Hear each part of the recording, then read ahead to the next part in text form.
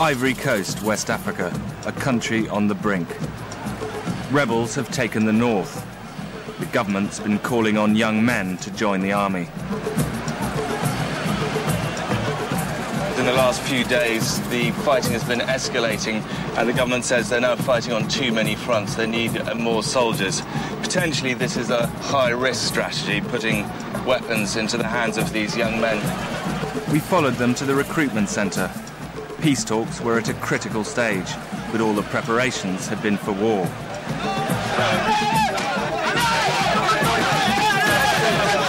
Thousands had gathered to sign up. They were angry, fired up to fight the rebels. We became their target. They blamed foreigners for arming the rebels and accused the foreign press of supporting them.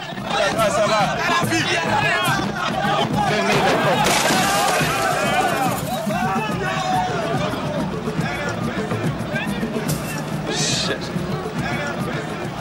They're running after us. No. Ivorians have always felt a cut above their African neighbours.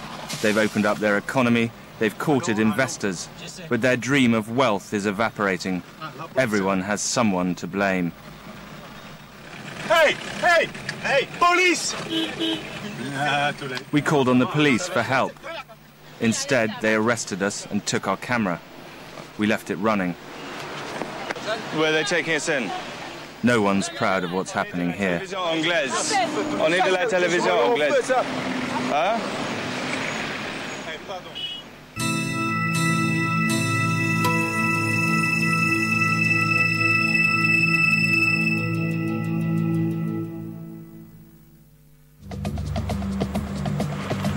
After 3 hours, the police released us. We raced through the streets of Abidjan towards our hotel. Until the curfew kicks in. It's a very bad time to get a puncture.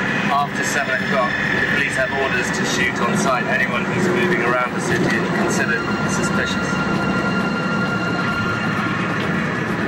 This guy is in serious trouble. Oh, he's left his car. Staying out late means risking death.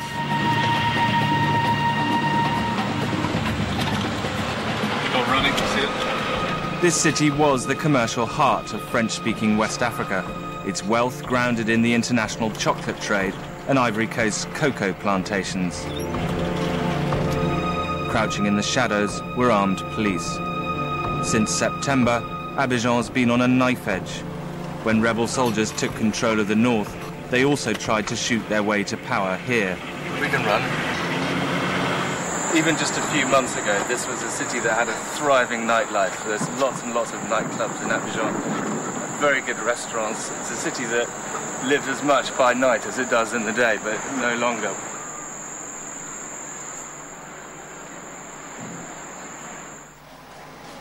Next morning, the news was grim. The British, we've just learned, have started to advise their citizens to leave the country. They see the government army recruitment campaign as a sign that the country's moving a step further away from a political solution and a step closer, potentially, towards national disaster. Local journalists warned us if we filmed openly on the streets, we risked being beaten up.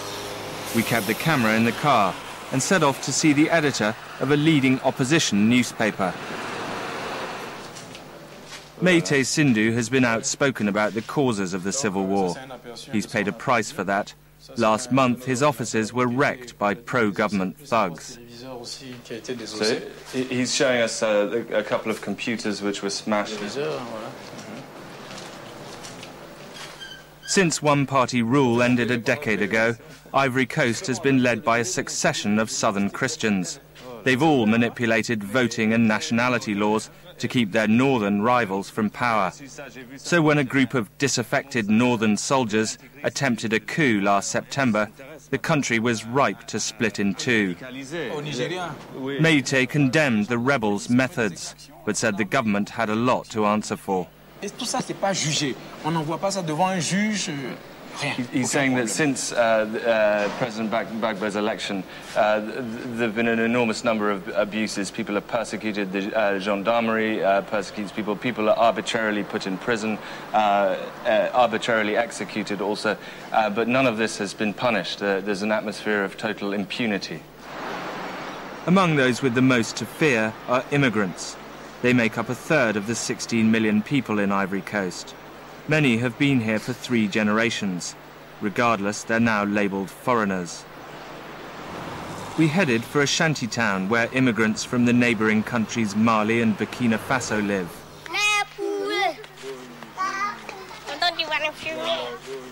Scattered all over Abidjan, there are little communities of Malian and Burkinabe immigrants who live in they call them quartiers précaires, precarious neighbourhoods.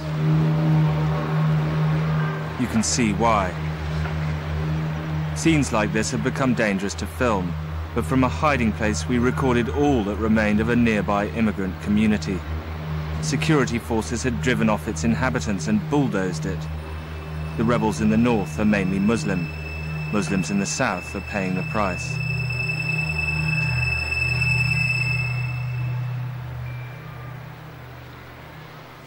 We found one man whose shack had been destroyed, living in a cupboard at the home of his employer. He daren't show his face. He's saying that they started by coming to the neighbourhood, knocking on the door in the middle of the night and asking for money, asking for his permit to reside here. When he didn't have any money, then they started taking things in the neighbourhood. That's how it all began. Around 2/3 of Ivory Coast's population is under 30, many without jobs or prospects. One man has tuned into their grievances, Charles Blé Goudet. To find Blé Goudet, we went to a bar used by supporters of his youth movement. At the click of his fingers, Blé Goudet can bring thousands onto the streets in support of the government.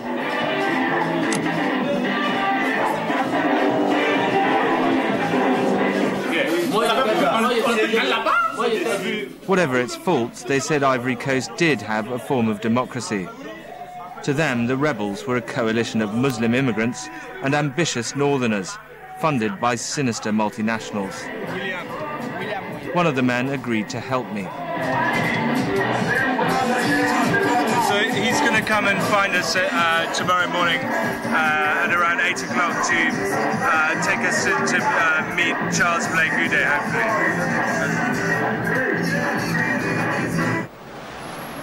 He's here. Blé Goudet is emerging as a key figure in the government's campaign to quash the rebellion. Some people call you the general, don't they? Yeah. They do? Yeah. He dismisses any notion the rebels are fighting for the rights of the mainly Muslim north. To him, they're a bunch of renegade soldiers, backed by foreigners, and whose sole aim is to grab power. He was about to address a recruitment rally for the army. He said we could come. Huh? What are you planning to tell the young men today?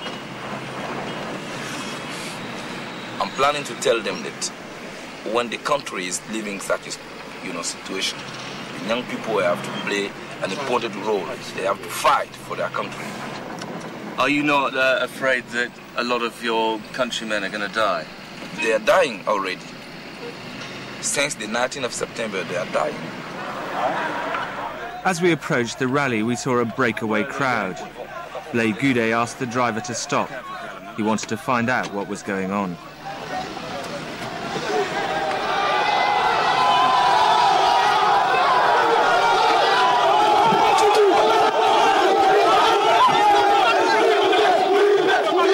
They began to chant Blé Goudet's name. To Abidjan's disaffected pro-government youth, he's a hero. It turned out the recruitment station had been overwhelmed. These men had been turned away. Blé Goudet reassured them their chance would come.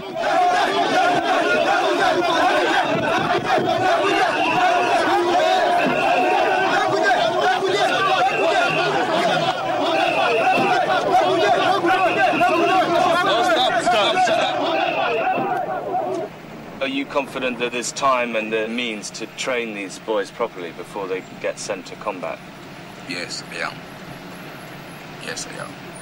For all Blé Goudé's nonchalance, it was clear we were heading into a volatile situation. We stopped and he sent one of his men, Narcisse, to pick up an armed guard. Blé Goudé is not a member of the government, but he acts as though he is. The strength of his youth movement has given him a direct line to the president. Have we arrived? Yes. Thousands of men had turned up to join the army. Many were Blé Goudé's followers. His critics see in them the makings of an ethnic militia. The crowd was angry. They'd seen Blé Goudé on television calling for recruits, but there were more than the army could cope with. Blé Goudé got out to calm them. His gunmen followed, and suddenly we were left alone. For many of these men, the army was their first chance to earn a wage. Ivory Coast has followed most of the rules laid down in the West that are supposed to make economies grow, but these men remain poor and desperate.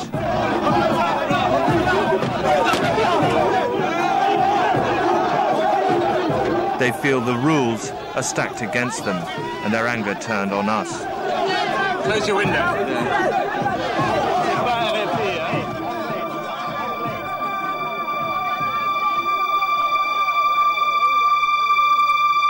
We had to get out of there. We drove through the crowd, scattering them.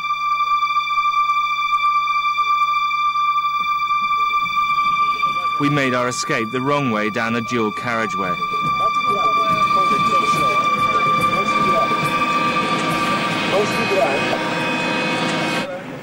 We needed to track down Blé Goudé.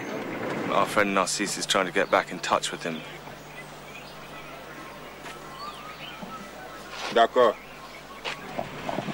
We picked up another gunman. Here we go again.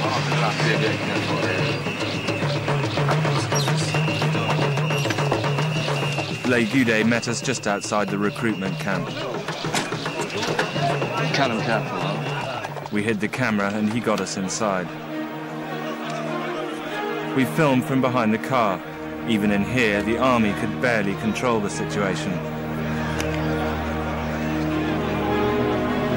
Shit, they're whipping people. If you take poverty and disaffection, weak political structures, and then stir in ethnic and religious differences, this is the kind of explosive melee you get.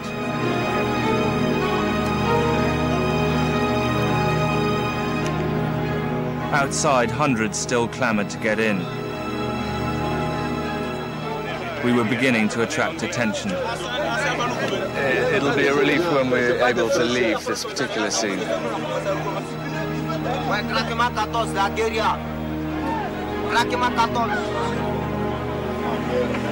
We're waiting for the crowd outside the gate to clear before we can get out of it.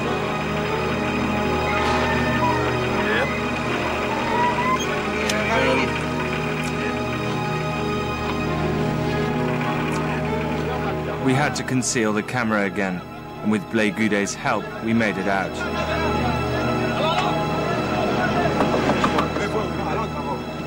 What about the ethnic content of the army? Is there not a danger that recruiting at a time like this, when passions are so high, you basically create an army that's dominated by people from the south going to fight a movement, a rebel movement from the north? No, but they're not splitting the country further? But since this crisis, there's no problem with our army.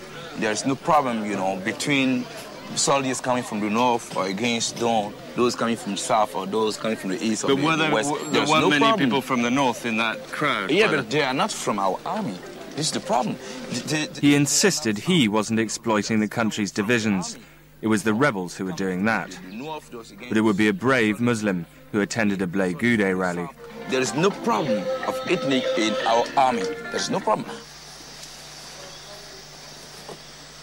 We're setting off north today, up towards rebel-held territory, hoping to be able to cross the front line into the town of Bouaké, which is rebel headquarters. Normally it should be a journey of about 4 hours, but people say that the roadblocks that are en route are likely to delay us a bit. There was barely a car on the road. This country has by far the best road network in the whole region, and usually this would be one of the busiest trade routes in the whole of West Africa. 50 miles out, we reached an area where cocoa is grown. Nearly half the world's crop comes from this country. Economic crisis has created the conditions for civil war. Cocoa and Ivory Coast dependence on it has played a role in that. These are the cocoa pods that have just been harvested. The government used to buy and sell the whole cocoa crop. 4 years ago, they stopped, under pressure from the World Bank, which argued the state was taking too much of the profits. Okay. Sweet. But the farmers were left at the mercy of international markets. The price of cocoa fell. Millions of people saw their incomes plummet.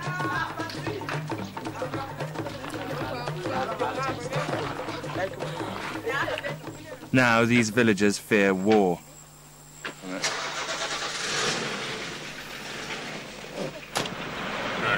A few hours later, we began to run into government checkpoints. We were closing on the front line. So far on this journey, we've sped through 5 or 6 roadblocks. On each occasion, we've left behind hundreds of Ivorians waiting to be frisked.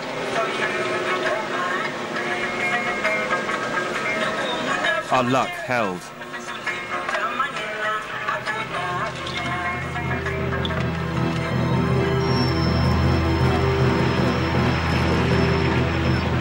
Near the city of Yamoussoukro, we encountered a patrol of French peacekeepers heading for the front line.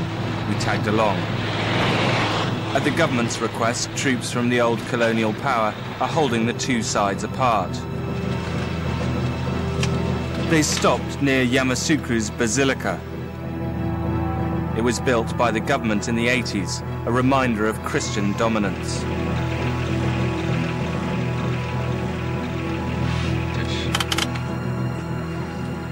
Eventually, we reached an area under French control. It's too risky to go to Bouaké now because it's nearly nightfall, so we're going to stay nearby in Yamoussoukro for the night.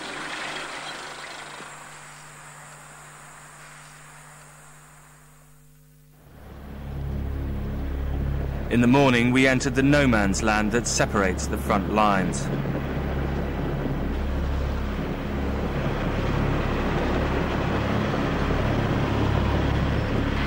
The road is just beginning to get a bit spooky now. The villages we've been passing are increasingly deserted, and the only traffic we're seeing is military. We're actually coming up to an area where there was some very heavy fighting at the beginning of this crisis.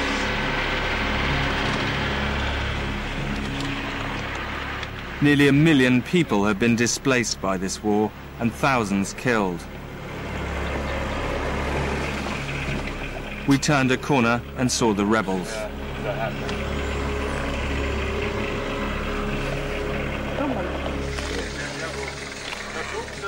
While our papers were checked, I went over to talk to 2 rebel fighters. They said the government had made them foreigners in their own land. We've talked about it enough. There's been enough dialogue. It's with force now that we're going to resolve it. They let us pass. Rebel-held Bouaké, the country's second city, mainly Muslim. Weeks before, it had been a battlefield. Many local Christians fled. We searched for Cherif Ousman, the local rebel commander controlling the city. He was once a sergeant in the Ivorian army. Okay, he's saying he's a soldier, and today he's fighting for his identity.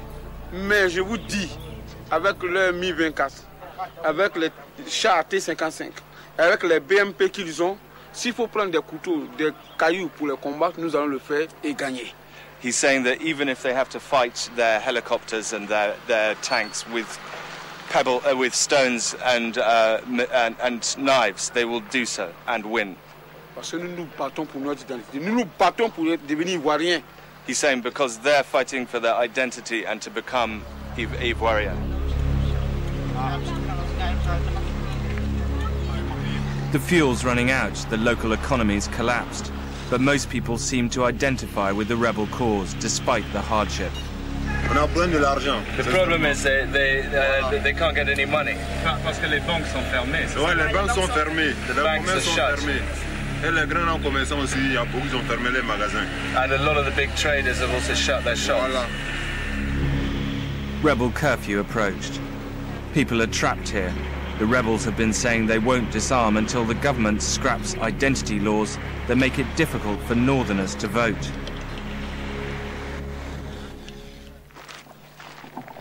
Next morning, we prepared to start filming. Rebel gunmen told us to follow them. We sped through the city in convoy.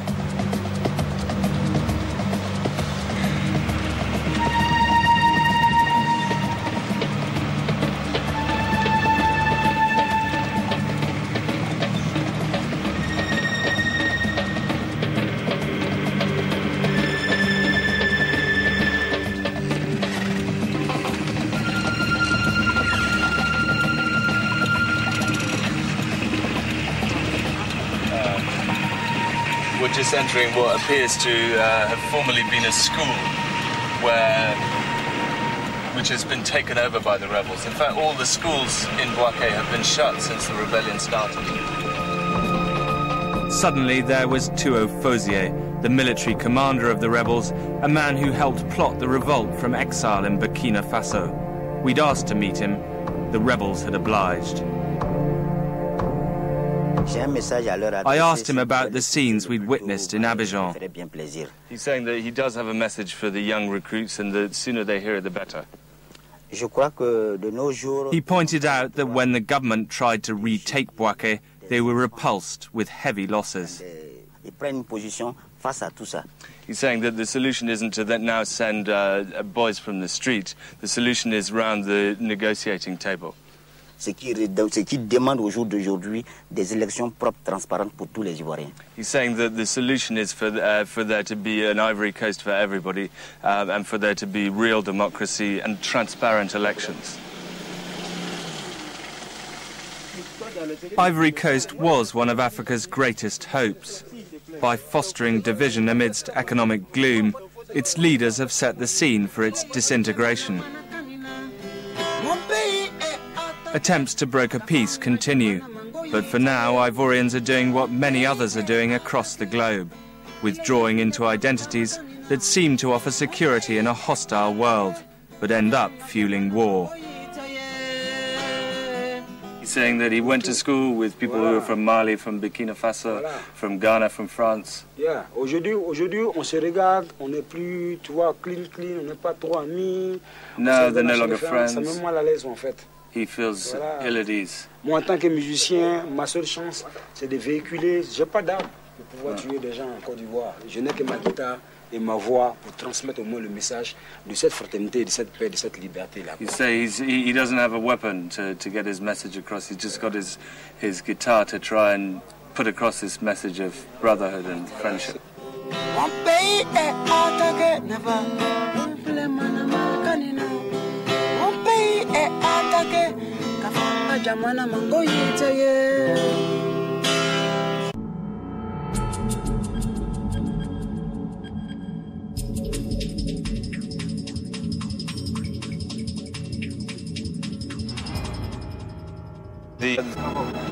What about the ethnic